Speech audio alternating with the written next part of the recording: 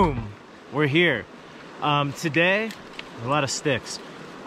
Today I just want to do a quick video about winter water and trout. It's clearly winter and I'm by the water. So there's the water, all around us is winter. So we're gonna combine the two and find some winter trout water today. Behind me is kind of like your classic winter holding spot, slow and deep. You know, this is a freestone. Typically you're not gonna find fish feeding in shallow water. You're not gonna find fish in the riffles. You will sometimes find fish in riffles connected to a slow, deep hole. The structure behind me is man-made. And this river is unique because it is a freestone. It's got a bunch of hot springs on it. So I'm actually below the hot springs. Above the hot springs, it's ice. And below the hot springs, it's not ice. So the water is a little bit warmer. Trout are cold-blooded, so their metabolism's up. We picked up some fish today. And just gonna walk you through, you know, what you're looking for. And with winter water, you're gonna find yourself pretty much just fishing like the same thing. Slow and deep. You know, slow, deep runs connected to slow, deep pools are also gonna hold fish. The river that I'm fishing today really doesn't have that type of water. You can see, you know, behind me, this is all just man-made structure and it's created these really slow, really deep pools. With these man-made structures, you're gonna see eddies like this one right here. So when fishing an eddy, especially this one, which I'm gonna do in a second, I'm actually gonna throw downstream, but I'm moving with the current. So the current's actually headed back upriver, and I'm gonna set the hook upriver. Even though I'm setting upstream, I'm still setting with the current, if that makes sense. So the trout are actually facing downriver in this situation because they're facing into the eddy. So I'll show you what that looks like, but you'll see a lot of this stuff in winter, especially if you're fishing in Colorado and you're fishing a lot of these, you know, man-made stream improvements. You're gonna see a lot of eddies on the edges with the thaw wag or the main current shooting right down the middle. Another thing to consider with winter fishing is it's okay to be lazy. I mean, usually, and again, no always or never, but the trout are gonna be in the absolute deepest, slowest part. Obviously, a lot of things can change that, but try cherry picking the super obvious stuff first. So obviously we know that there's some trout behind us in this super slow deep hole. Let's walk up the river and try to identify the next piece of winter holding water. And you could probably take a wild stab in the dark. It's gonna be slow and deep and look a lot like this. So let's go. Let's take a quest.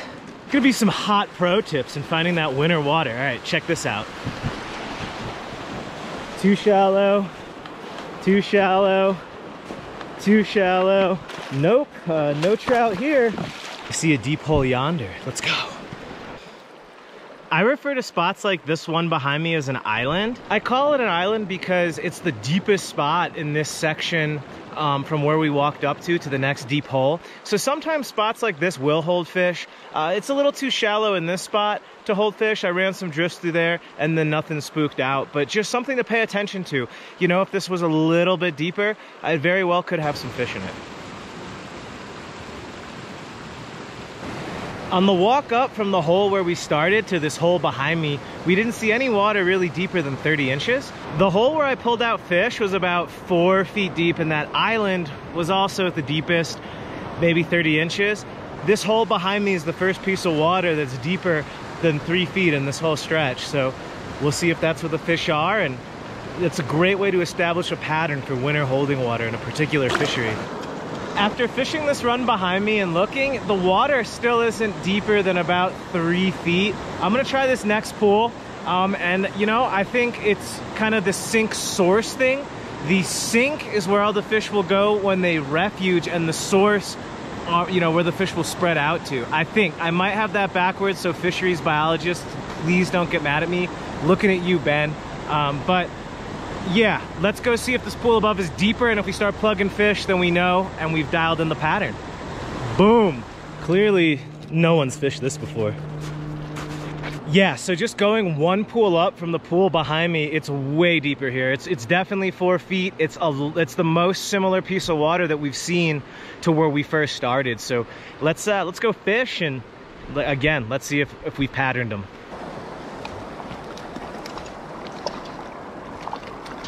That's finding holding water in the winter. Establish a game plan, stick to the script. single water type. What we did was we just established the trout we're holding in water about 4 feet or deeper, and we applied that pattern to the day. If I was gonna fish the rest of the day, I would just cherry pick that exact type of water. So I wouldn't fish any of the in-between stuff. I wouldn't fish any islands like I kind of showed you before, only 4 feet or deeper. And hopefully these tips, or this tip, will help you put some fish in the net this winter. If you enjoyed this video, please remember to comment, like, and subscribe, and maybe share it to somebody that's struggling this winter. This might help them out. Thanks for watching, and I'll catch you on the next video.